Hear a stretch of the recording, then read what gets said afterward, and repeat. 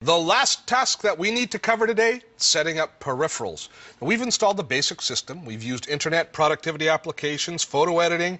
We've found our way through the whole process of installing new applications. And now, at last, we need to add peripherals like printers.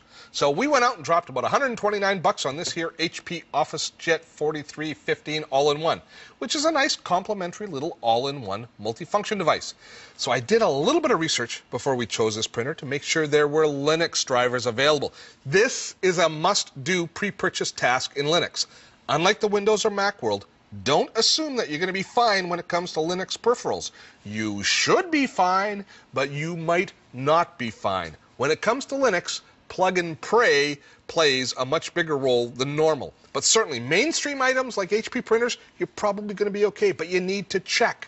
Unfortunately, much like the software installation, the whole printer install process was a bit of a journey of discovery. It was not immediately evident how to do it. I'll show you that in a moment, but first let me show you how to check to see if Linux drivers are available for your printer. And you can do a Google search for Linux printer drivers. It'll probably bring you to a site like the Free Standards Group. And if we look here, they talk a lot about open printing. And it'll tell you they have an actual database of different printers that are available. They have a printer listing page here. So I went through and I put in the model of HP OfficeJet that I'm interested in. And as you can see, there are pretty much every HP model available. Now, just because they have it listed here doesn't mean there are drivers available and that they're going to work, as is by the printer we chose, because look here, I think I got a bit of a sense of humor. It works mostly. Well, mostly is pretty good, and I'm willing to take a chance. So I installed the printer driver that mostly works. Now, here's how I had to install the printer driver. There might be a better way to do it, but this is the one that I figured out.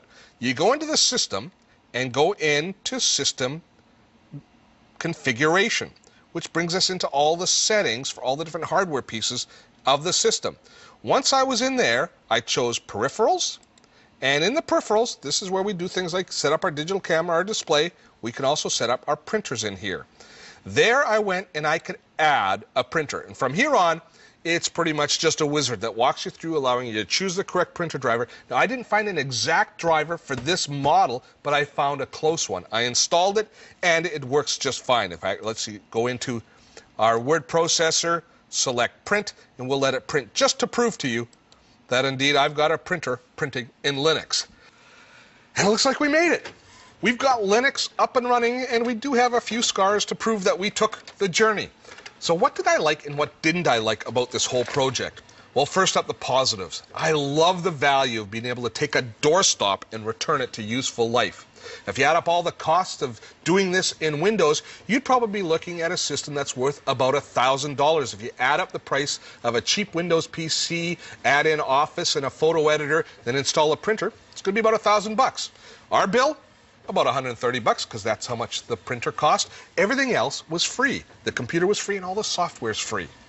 I liked the internet connectivity and tools. Thumbs up on them. And I was satisfied with the Office applications. I'm okay with most of the media stuff. But where Linux fell short, obviously, system modification, adding new applications. It's just too confusing the first time through. Good news is, if you can get through it the first time, installing software a second or third time is easy. However, I fear some people will be stumped on the first go-round and never succeed. Now, one application I'm not sure many people can do without is iTunes. There are decent media managers in Linux, but the iPod has over 60% market share, and using one in a Linux box is a bit of a kludge.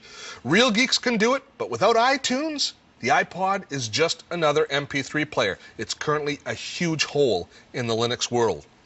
Overall, though, Linux has really come a long way. I don't love it, but I do love the fact we can return older computers to useful life, and we can hopefully get them in the hands of people who can't afford the latest and greatest in the Windows or Mac world.